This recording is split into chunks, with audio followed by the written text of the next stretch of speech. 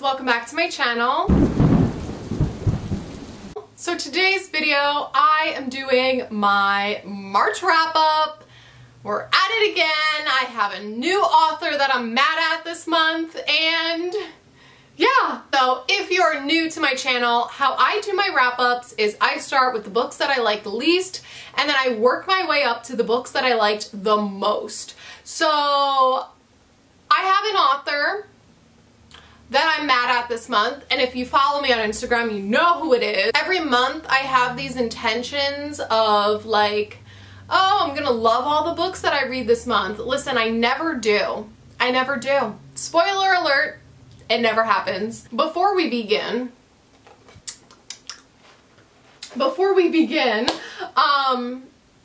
I know most people like plug their Patreon, plug whatever they have going on. I'm going to be plugging my GoFundMe because my life is a fucking joke, okay? So basically, in the description box, I'm going to have a GoFundMe link for myself because I need surgery for my endometriosis, and it's a long story. I didn't get that. Could you try again? Siri doesn't even understand what the fuck is going on with my life. It's a long story. I explained it the best that I could in the GoFundMe if you want to read that. But I need surgery for my endometriosis. I most likely have to see an out-of-network surgeon with my insurance. So it's going to be like $20,000 just for the surgeon. And then the hospital is out of network, the anesthesiologist, pathology. I need thoracic surgery because it's most likely the endometriosis is moving up into my diaphragm and my lungs, which is fucking dangerous. So I need it removed. And so now I'm looking at a thoracic surgery, possibly a bowel surgery, pelvic surgery. Like, listen, this is ridiculous. This is why more research needs to go into endometriosis, because it is a terrible fucking disease. And people are like, oh, it's just period pain. No, no, my periods are literally fine compared to everything else that's wrong with me. So anyways, yeah, I'm looking at a surgery that is basically the cost of buying a used car in 2023. So any help would be appreciated. If you can just like read, share, donate if you can. Obviously, I'm not asking you to if you can't, but any help is appreciated. And also, thank you so much to anyone who has already donated, already shared, and yeah, if you can just like keep sharing it. I don't know how else to like keep it circulating other than mentioning it on here and putting it in the description box. So yeah, anyways, other people are plugging their Patreon and their sponsorships to get more money. I'm trying to afford a fucking surgery, so my life sucks. So anyways, moving on to the video. If you're new here, hi, I'm a mess, clearly, obviously I'm a mess. So I am going to start with 1-star books. Now I read 14 books this month. Let me pull up my stats here, okay? All right, I read 17 books this month. Sorry, not to brag. So I read 17 books, and I'm just gonna jump right in because I got a lot to talk about. I had two 1-star books that I fully read and finished, and the worst book was The Housemaid by Frida McFadden. I don't care. Listen, I don't care. I know all of her stans are gonna come for me. Everyone's mad at me. Everyone's gonna start a little like, one of these, a blog post about me. They're gonna talk shit about me on forums online. Listen, I don't care. I don't care. I read this book. This book is about this woman who's a housemaid for this like rich woman and her husband, and they have the perfect life, but do they really? Behind closed doors, she sees everything. Just kidding. She doesn't see shit, okay?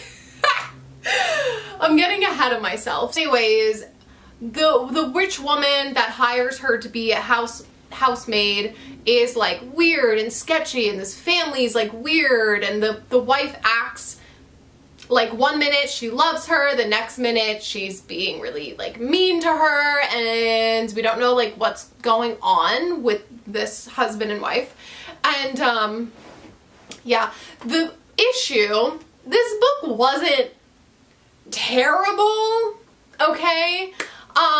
But the issue that I had is that it is the exact same book as another popular thriller, which I don't want to say what it is because I don't want to like spoil the book for someone that plans on reading it. I mean, I highly recommend that you don't, but I mean, listen, I'm not going to sit here and like spoil books just because I'm mad at them, you know? The issue is that it was 100% identical, and the only thing changed were like little tiny details and like the prologue at the end, or the epilogue at the end. And it was just kind of like, she literally ripped off this other thriller. I was reading through it and I was like, this sounds exactly like this other thriller that I read. And I just kept reading thinking, you know, so many thrillers have the same twists, but I kept thinking like, okay, something's gonna be different, and it wasn't. It was the exact same book, start to finish. And I was like, you're telling me all these people read this and didn't notice that if they've read the other book as well. Like, you should immediately pick up on it and be like, this is the same book. So I went on Google and I Googled Frida McFadden plagiarism, and this Reddit thread came up. Okay, listen, I'm not saying Reddit is like a scholarly journal or anything like that, but people are basically saying, I will leave it linked down below, actually. You know what, let's air it all out. I don't care. I'm spilling all the tea. So in this thread, it's people saying, you know, that this book was basically plagiarized because it's the same book as the other popular thriller. Not only that, there's also another one of her books that is 100% identical to Verity by Colleen Hoover. There is another one of her books that is identical to Psycho by Robert Bloch, and instead of the Bates Motel, it's the Baxter Motel. Also like 2 other books that are the exact same book as another book that I have never read, so I have no idea, but that's what people are saying. And then there's one book that is the same as the Ironic Song by Alanis Morissette. Like, the lyrics are in the book as quotes, and listen, and then people are saying like certain books are like rip-offs of TV shows. I don't think she has a book that she's written on her own, okay? And this is the issue that I have with Frida McFadden. I have receipts. I don't care. I'm spilling all the tea. I feel like the same people who get like offended over like silly things that like aren't really offensive are like, oh yeah, I love Frida McFadden. I don't care. But it's like, this is something that you literally should care about.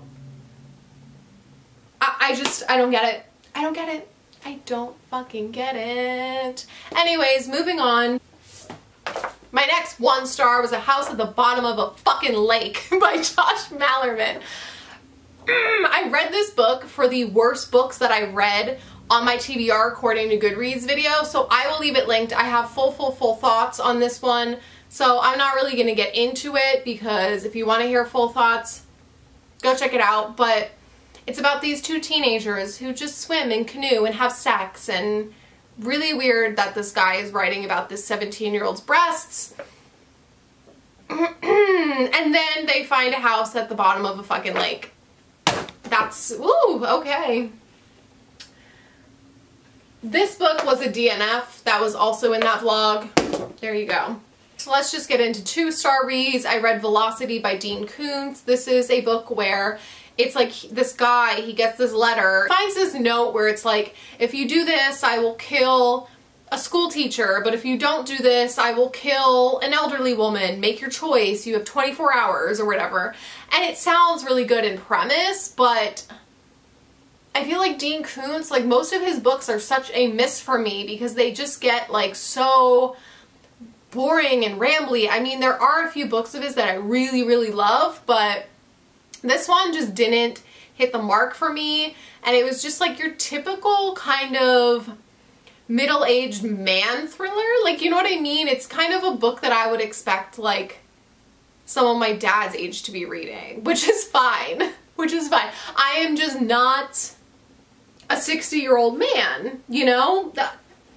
We're different people, okay? It was very much just like, guy goes on a mission to find the killer and there's a detective involved and like that sort of vibe, and I gave it 2 stars. It wasn't my cup of tea. I'm constantly worried that someone's breaking into my apartment literally at all times because of the situation that's going on in my life that I've only told a few people about. But oh, let's see, what's next? My next 2 star, surprisingly, was an Anya Alborn book, The Bird Eater. This was my least favorite Anya Alborn so far. And this one, we're following this guy, Aaron, and he was raised by his aunt and uncle, and they were just mysteriously, they both of them had a very mysterious death, okay? And then now it's like 20, 30 years later or something, and he's going back to the house that they died in to just kind of clean up and deal with the situation sort of thing. And he gets there and weird things keep happening. He keeps seeing this like creepy boy following him around, and lots of weird things are going on in this house, and he's just like slowly descending into madness. So I really liked the first half of this book. I was completely hooked because I wanted to know obviously what was going to happen. But the second half, it just kind of got meandering and convoluted. I feel like there were a lot of questions that I had that just weren't answered. And some of it there were like plot holes that didn't make sense, and I just found it to be very repetitive, and like I just kind of stopped giving a crap the second half. So surprisingly, you know, I usually am obsessed with Anya Alborn, but this one just kind of missed the mark for me. So, oh wait, I have another 2-star read. It was The Replacement Wife by Darby Kane. I think I have the book. Hold on. The Replacement Wife by Darby Kane. So this one, we are following this woman who was it her brother-in-law? Yeah, her brother-in-law. She thinks that her brother-in-law is a murderer because every relationship that he goes into, it's like she goes missing, his ex-wife went missing, his current girlfriend is missing, like one of his ex-wives died, and like all these women that he's involved with either go missing, they die, etc. So she's like, he's a murderer. But no one believes her. She's trying to like discover what happened to his missing fiance, what's going on with him, and then like dealing with her husband because her husband's kind of gaslighting her a little bit. But it was just kind of like, I didn't give a shit. Like this book, to me, I thought it was kind of boring. Like some of the plot twists were predictable, like you kind of knew where it was gonna go, and overall it just wasn't a super like thrilling, fast-paced thriller. It was just, I just didn't care. I don't even know what else to say about this one. It was like 400 pages and I just felt like it was going on and on and on. Like I just didn't really care anymore. So yeah. Should we get into 3-star books next? Let's do it. My first 3-star is The Amendment by Kirsten Modulin, which is the second book to The Arrangement, which I read last year and I really, really liked. It's like, I don't know. I don't know if it's like one of my all-time favorite thrillers, but like it's up there in that category. Do you know what I'm saying? So I read this last year as a buddy read with McKay. And in this one, we are following, sorry, people keep walking by making eye contact with me. So in this one, you're following this husband and wife, and they make this arrangement because their marriage is kind of falling apart, and they decide that they are going to start like going on dates and like seeing other people, but they just can't tell the other person who it is. And then it goes in all crazy directions. Really thrilling, fast-paced, just like easy read kind of thriller. This one, obviously, I can't tell you what it's about unless you read the first one. But I just kind of felt like this is just a series that doesn't need to go on anymore. Like, I really, really loved the kind of cliffhanger that the first book ended on. But this one, it was just kind of like, I don't know. I almost felt like this book was pointless. Like, it wasn't bad. I did want to know, you know, what happened after the first book. But I just kind of felt like, what was the point? You know? I don't know. I think the first half was just kind of like, and then the second half got pretty thrilling and exciting. But I just feel like this isn't a must read. Like, if you absolutely need to read the second book because you just need to know what happens, read it. But if you just kind of like don't care, I think it's totally fine to skip it, honestly. It was just kind of right down the middle for me, which is why I gave it a 3-star. My next 3-star was Playground by Erin Beauregard, which I featured in an extreme horror reading vlog, which will be linked. So if you want to hear full thoughts, go check this out. We are following this group of children, and basically this woman is evil. She wants to kill a bunch of kids, so she sets up this playground and hands out flyers, and she's like, we need you to come test out this new playground equipment. And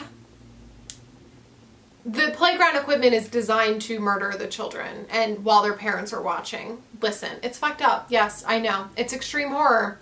Check trigger warnings. Clearly. Need I say more? Think of this as like Saw, but with children. It's fucked up. It's fucked. Yeah. Full thoughts in that vlog. Then, what is my next 3-star? I think I had more than that. Maybe they're all 3.5s. Moving into 3.5s, I tried my hardest to read a fantasy book for the first time in my life. I read Ninth House by Leigh Bardugo. Is that her name? And I liked it, but I didn't like it. So, in this book, we are following this girl.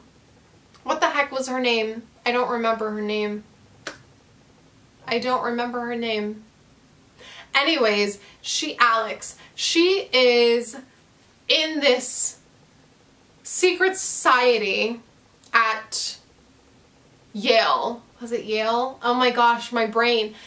So Yale calls her and they're like, hey, we want you to come over for a full scholarship, baby.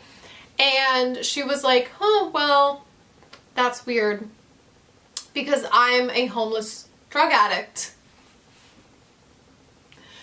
And Yale's like, yeah, we know. We want you to come over for a full scholarship because she can see grays, which are ghosts. And she can see them in full color, which other people can't. And basically, the Ninth House wants her to join them so she can watch over the other 8 houses. They're like fraternities, and they do these like really fucked up experiments on people. And so they want Alex to kind of watch over and make sure nothing is sketchy going on in these other 8 houses. Am I even explaining this properly? And basically, there's a murder that happens on campus that she thinks has something to do with what's going on, and then her mentor goes missing, so we were following these 2 different storylines.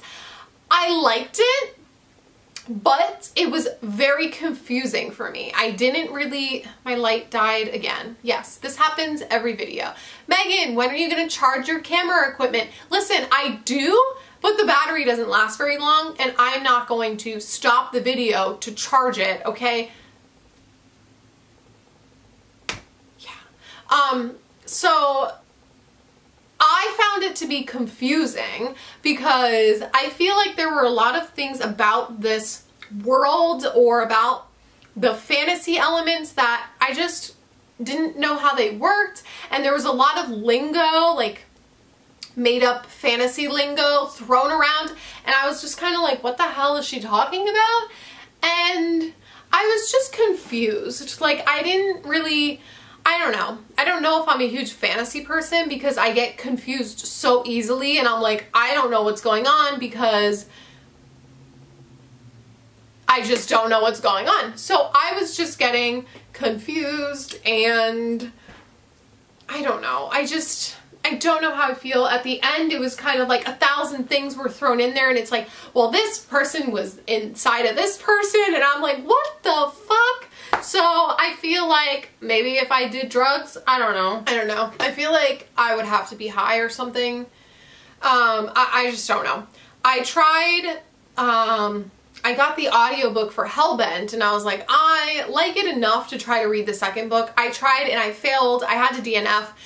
Immediately after the audiobook started for Hellbent, I had no clue what the hell was going on. I didn't know what the hell she was talking about. I was so confused. So, I don't know.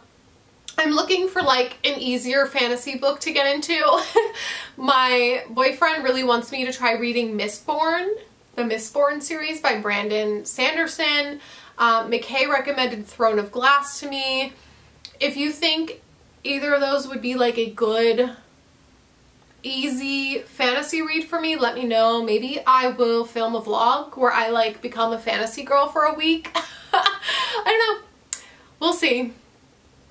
My other 3.5 was Until Summer Comes Around by Glenn Rolfe. So this one is a coming of age vampire story. So in this one, we are following our main character Rocky, and he falls in love with this girl November that he meets at this like, it was like this beach town with a Ferris wheel. It was kind of like a fair, carnival, fair. Listen, my brain is not working. It's like a beach with a Ferris wheel. I don't know. But anyways, it's set in the 80s, so it's giving you those like 80s vibes with like different references to 80s bands, and I really enjoyed that aspect of it. And so he's like, they're like 17, and he falls in love with this girl, and her brother is a vampire, okay? And there's different chapters where like things are going on in this town, and people are dying, people are going missing, like no one knows what's going on in this town. Think like Edward Cullen, but like more scary, like more terrifying, the vampire.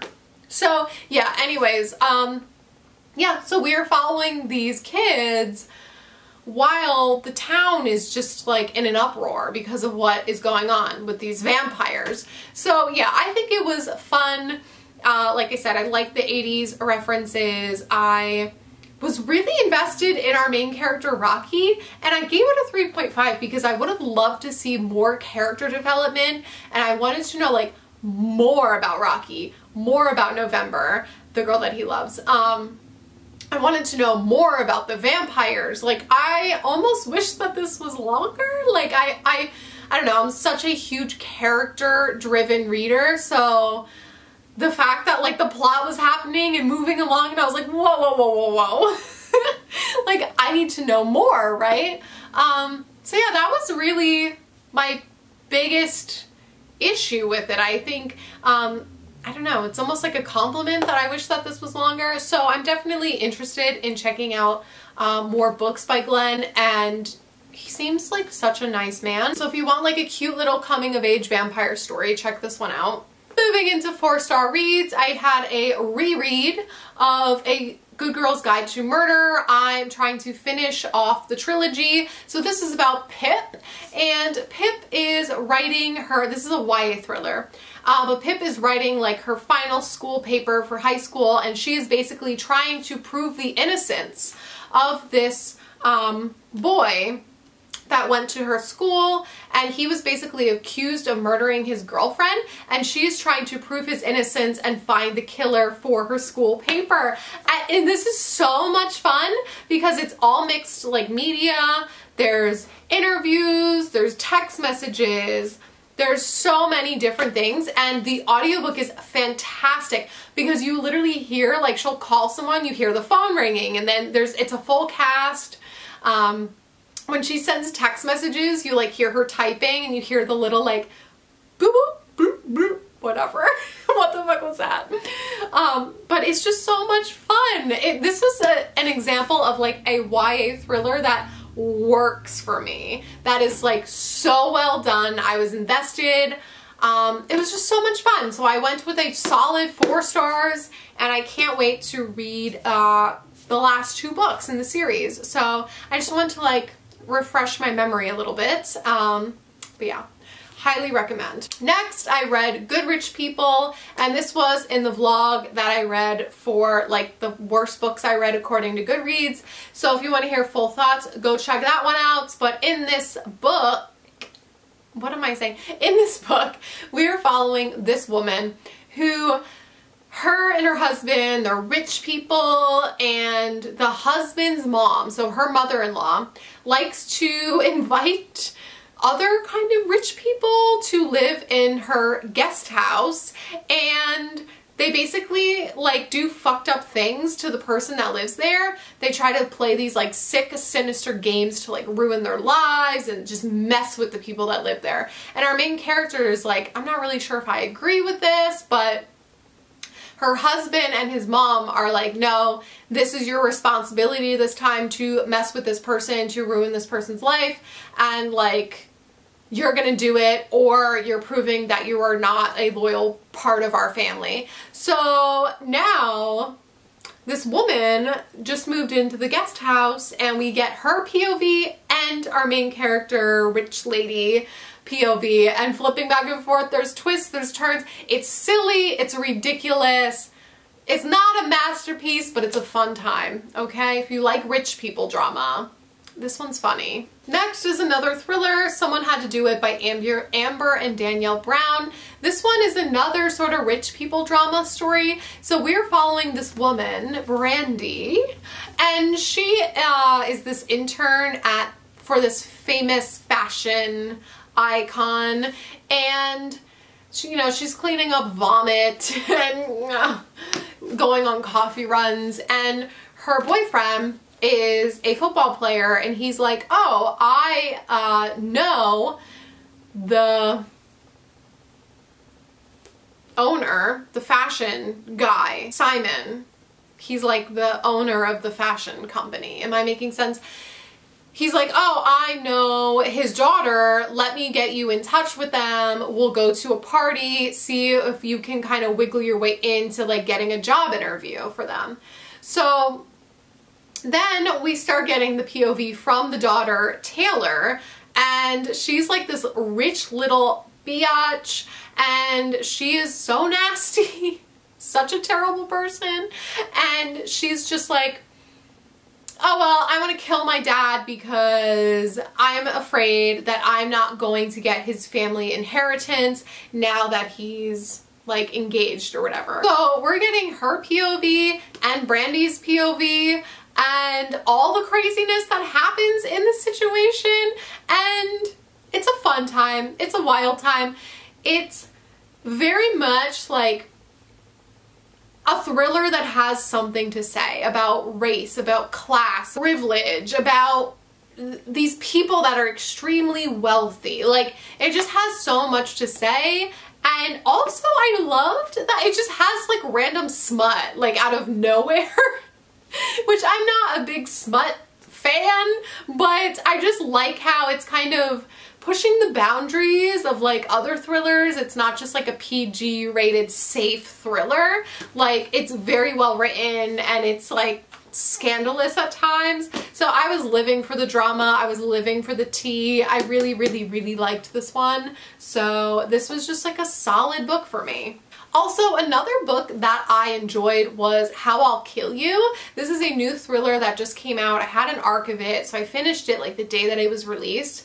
And this one, we are following these 3 identical triplets. They are female serial killers, and they basically get men to fall in love with them and then kill them. So now it's our main character's turn to get someone to fall in love with her so she can kill them, but the guy that is her target, she actually is falling in love with him. So there's a little bit of a romance subplot going on, which I am not a big fan of. Some of this book, I was like rolling my eyes. I was like, okay, let's get on with it. Like the first 50%, I was like, okay, let's get on with it. But the last 50% I was really into. I think this one, if you don't mind a little bit of romance with your murder, you'll like this one. It has twists, it has turns, it's thrilling at the end, and I don't know, the more that I think about it, the more I really liked where this one ended up going. And I did have to suspend my disbelief a little bit with like some of the things that the characters like did and thought, but I don't know. I think this is overall a really fun read. If you're looking for like a new thriller that's just like easy and fun, I would definitely check this one out. And my last 4-star was Night of the Prowler by John Athen, an extreme horror slasher. This one was in my extreme horror vlog as well. And this one, we're just following this girl. She's like working in a convenience store at night by herself, working night shift. And at the same time, a serial killer is on the loose, and she's listening to the radio, hearing about how this serial killer got out, and it's crazy. So we're getting her POV, which I was so invested in, and then alternating chapters with like the serial killer just brutally murdering everyone. Brutal, nasty, disgusting kills. Oh my god, the one with the elderly woman. Ah! So anyways, yeah, full thoughts are in that vlog. Highly recommend if you're looking for just like a slasher, an extreme horror slasher. It's fucked up, but it's so good. And I had 3 5-star reads. The first one being a short story collection by Miss Judith Sonnet. And this one I read for that vlog. I'm like repeating myself over and over. And this was just 9 extreme horror short stories. This was wild. Such a wild time. I honestly, this is one of the very few short story collections that I genuinely loved. Every single story. Like there wasn't a single bad story in here. I was hooked the entire time. It sustained my attention. The Cum House is my favorite one. Need I say more? I don't know. I loved Cruising for Creeps, Toxic, Innards Fuck, all the really messed up ones. But this was just so fun. If you're looking for just like a fun extreme horror short story collection, look no further. Next 5-star read was a nonfiction, and it is, what's the name of it? I always forget the name of it. If You Tell by Greg Olson. So this is a true crime book. I'm getting an earache. This is the story of this woman, Shelley, and all the fucked up things that she's done. So she is a serial killer. She's an extremely abusive woman. It's basically the story of these sisters and how they survived their mother, and how basically their entire lives their mom was just so abusive, and you're reading about the abuse that she put her children through and just like the fucked up things that she did, and how the husband was going along with it, and it was almost like he was totally brainwashed by this woman, and the things that she did was so sick and disgusting. And then people would like trust her and come and stay with them and like live with this woman because they thought that she was helping them. And here she was like abusing these people, horribly abusing these people, and to their death. Killed like multiple people. She killed her own nephew that she was raising as her son. So fucked up. So sad. So messed up. So heartbreaking. This book is fantastic though. Jumps right into the story. Like, you don't get any like blah blah blah blah blah blah blah information that you don't need to know. It just jumps right in. Here's her childhood. Here's, you know, what was going on in the household and with her daughters, and it just gives you all the factual information that you need to know. And so well done. The audiobook, so well done. Highly recommend if you're a fan of true crime, but this is heavy, fucked up, and I highly recommend. Literally one of the best nonfiction books I think I've ever read in my life. Then my favorite book of the month, we all know, it's Full Brutal by Christopher Triana, which is in the extreme horror vlog that I did. This is my new favorite extreme horror book of all time. Of all time. One of my favorite books ever. Probably the best book that I read so far this year. This is so good. Mwah. It's perfect. Oh, Kim, I love you. So we're following Kim, who's this popular cheerleader, and she goes down the road of sadism. And she's like, I am going to sleep with my teacher. I'm going to get him to be obsessed with me, and then I'm going to ruin his life. And then she starts hanging out with his family and tries to ruin his family's life, and just goes down this crazy spiral. She is freaking insane. Okay? The things that she does, the places that this book goes, this book went in places I did not expect it to go. I was like, wild, okay? Think Mean Girls meets Jennifer's Body meets extreme horror. Like, I don't know what else to say. This book is a masterpiece. I loved it so much.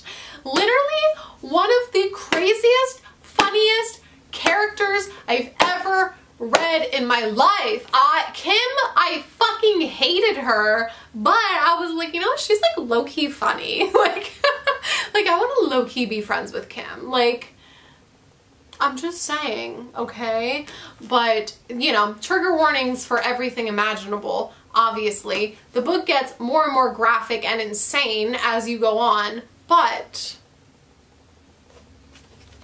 so good. So good. I love Christopher Triana. And that's it. That's my wrap up. Let me know in the comments down below your favorite book that you read in the month of March, and I will see you in my next video.